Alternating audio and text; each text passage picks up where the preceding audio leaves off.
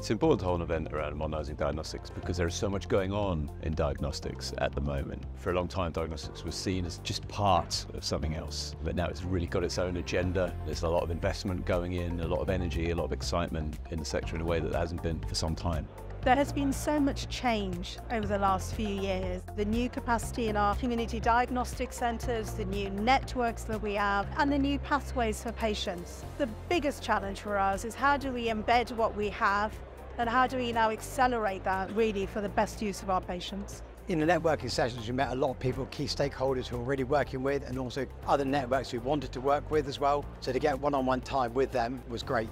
One of the big challenges that we were talking about today was about how to translate investment into performance improvement and how we were beginning to already see improved waiting lists and greater capacity in the NHS. How do you close the problem that we are facing today, and that is growing up between demand and capacity? How do you develop workforce to address that problem? And then what you do with new power tools that are available for us to help with the process. One of the focuses today has been around disparate systems within the NHS and different technologies.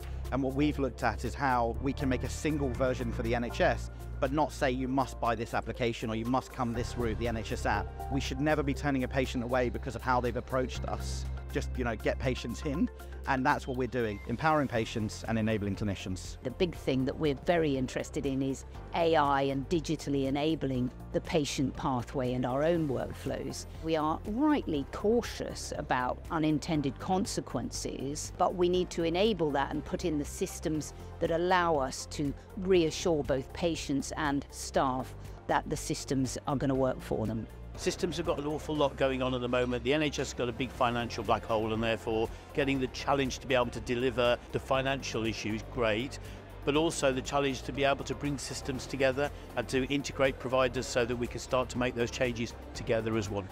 We have made progress. There is an enthusiasm to do more. People highlighted the challenges of building the workforce, the challenges of getting the necessary IT in place. I completely understand those frustrations, but where there is the will, and there is the will, we can make this happen.